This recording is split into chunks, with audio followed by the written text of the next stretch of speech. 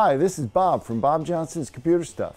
And if you're looking for an online Toughbook community that gives tips, tricks, and support, hit that subscribe and bell button to be notified of our newest videos.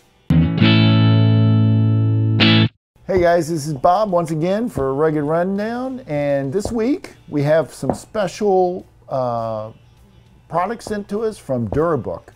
That's right, Durabook was kind enough to let us review their Durabook S14i laptop. It's their semi-rugged unit. So what I'm going to do today is I'm going to unbox it so we can see what it looks like and make sure that they sent us the right unit, number one.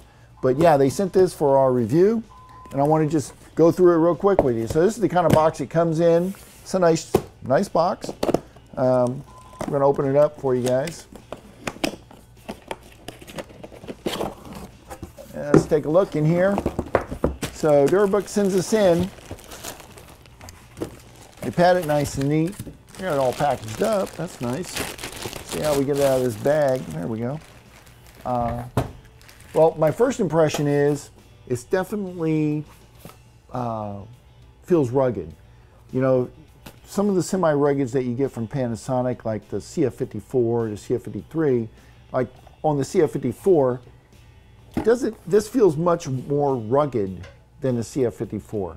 So the S14i already feels beefy in my opinion.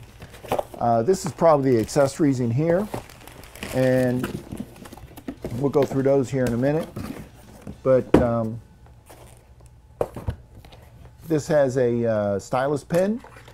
You know, it's got a nice location for it here on the side. One thing I noticed on this unit right here is, as compared to say the Z14i that we, by the way, reviewed, you can check in some of our previous episodes, there was no place to put the pen, but on this nice S14, it seems like they've got a spot for it, and even a little place to tie it off at, which on that Z14i they didn't have that.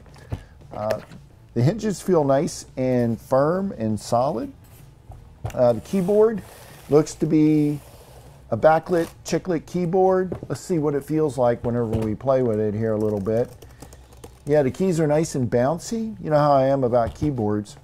The mouse pad is definitely built into the palm rest, and the buttons, they feel nice and solid. They're made of hard plastic, not rubber, which in some of those rubber mouse pad or mouse buttons, they get worn out real easy, but with these harder plastic ones, they tend to last longer. Overall view, it's got a webcam up here with a little door to make, to keep your privacy. Bottom line, just from first impression, I'm liking it. Some of the, we'll go over this further because I'll test this out for you guys and give you some what I like about it, what I don't like about it.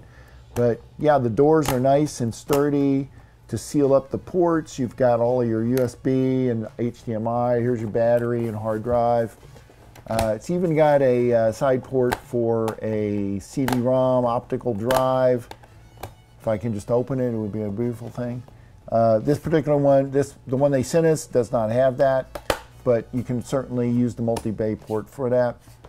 Over here you've got your battery and that sort of thing. So overall, just initially I'm impressed. I like it. It feels sturdier than some of the Panasonic Toughbook CF54 or even the CF53. So let's take a look at the accessories that we got in here. Of course, you get the AC adapter.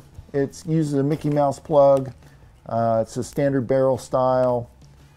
It's a nice AC adapter. I'm sure it works fine. Here's the battery. I'm not going to install it right now, but they do ship it in a separate little package. So that's the battery.